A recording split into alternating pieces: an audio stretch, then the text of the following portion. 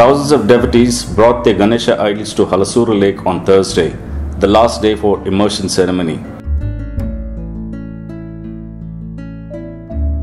BBMP officials had set up a separate pond to sink the idols. There were cranes to lift and sink large idols. The small idols were immersed by the workers hired by BBMP officials.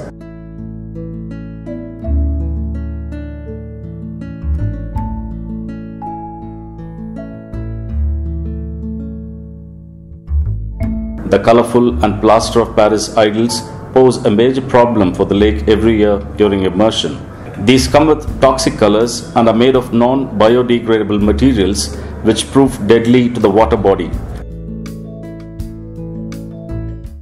Eco-friendly is one thing which is good, but the problem is people don't have time. So they go for easy thing. POP is easy.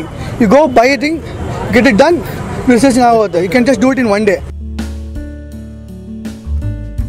The officials had put up a board outside the lake banning POP idols, but this was a ban observed more in principle than practice.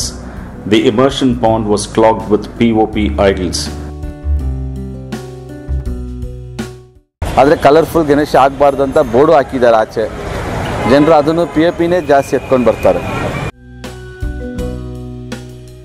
Officials say POP idols do not dissolve.